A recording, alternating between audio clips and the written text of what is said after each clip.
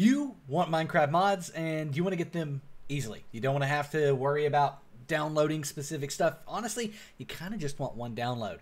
Well, that's where CurseForge and the CurseForge app comes in. It gives you access to all of these amazing Minecraft mods for any version of Minecraft that you want and any mod loader that you want, all in one place. And you don't have to download the individual mods themselves other than selecting them, obviously, but you don't have to download them and make sure they're installed and all that. It takes care of everything. And you can get to the CurseForge app by going to CurseForge and clicking Get CurseForge app in the top right, or by going into the description, finding our full guide, and then clicking Download CurseForge. Now, once you're here, go ahead and click Download Standalone, and the download will begin. You may need to keep or save it. As you can see here, I've already done that, so we can go ahead and save, and the download will begin, and we can minimize this and open up our Downloads folder, where just double-click on the CurseForge installer, and it will open. Now, from here, it's like installing any other program. Just click Next, that you agree to the terms of service, and that you're at least 18 if you are. If not, unfortunately, you can't use this app. Click Next, and it will now install. While this is installing, how to message from our company, SimpleGameHosting. Go to the first link in the description down below, the breakdown.xyz/SGH, and start a 24-hour Minecraft server that you can easily add mods to. Whether that's CurseForge mods or other mods, you can easily add them to your server, and truly you can customize your server any way that you want. There's even one-click installation of CurseForge mod packs, plus there's expert live chat support that, let's say you add them out of the server and something doesn't work, they are there to help. So go check out SimpleGameHosting at the first link in the description down below, the breakdown.xyz/SGH. Nevertheless, we can go ahead and make sure that Add Outplayed App here or any other thing that it might ask here is not checked, and click Finish.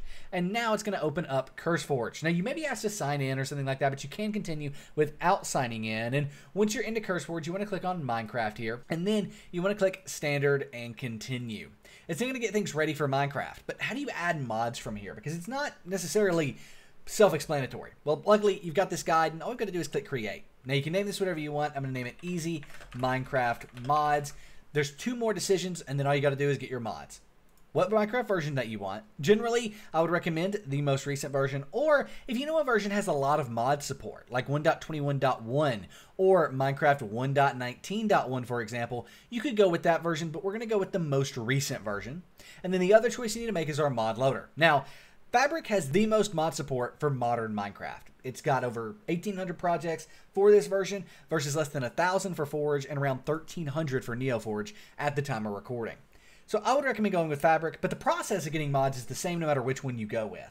Once you click Create, you have this you're taken here, where clicking this Add Content button lets you decide what mods you want, and they'll install. So for example, if we wanted Jade, we could click Install. We've got it now. If we wanted to go ahead and get Waystones, we've got it now. If we wanted to scroll down here and say, hey, we kind of feel like we might be lagging. We want some performance mods. Well, why don't you get immediately fast by clicking Install? It's making sure it's getting the correct version for your version of Minecraft, 1.21.7 in this case, but if you had went with an older or newer version, it's getting the correct version there, and it's getting it for the correct mod loader automatically.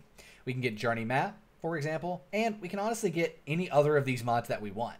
You can go down through here and just select the ones that you wanted. For example, Biomes of Plenty. If we want that, we can grab it. Now, with that being said, you can also add other stuff. You can come here to mods, you could add data packs if you wanted, you could add resource packs if you wanted, and you can even add shaders packs and worlds, all using this method, all installed automatically in-game without you having to do anything but click on this little button right here. So that's what's so great about this, and you can even share this with your friends easily by going back to the My Modpacks tab, right-clicking, and clicking Share.